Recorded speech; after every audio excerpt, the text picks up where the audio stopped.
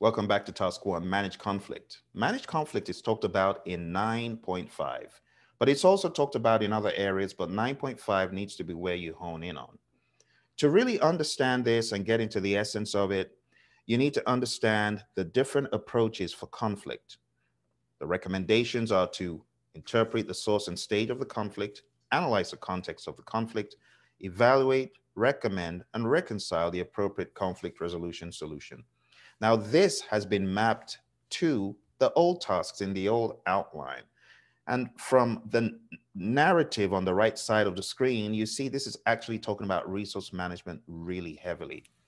So for your exam, my friends, I want to recommend that 9.5, and of course, good old experience and common sense is going to help you.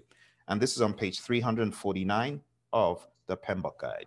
Okay. Now, the way conflict is managed in the world of Agile is by team interaction and connecting people such that they're able to resolve those conflict issues themselves.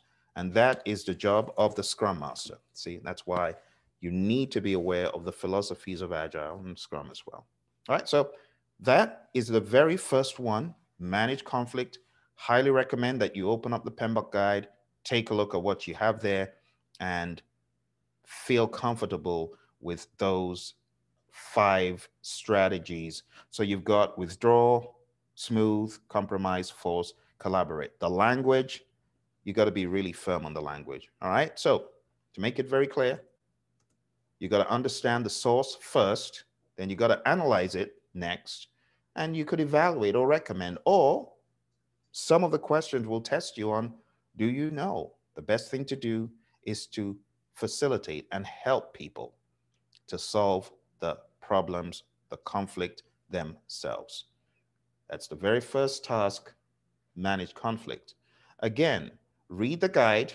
Reading the guide is going to help you put the questions in context and understanding the outline. These points I'm going through with you, it is going to help you understand the context of the question.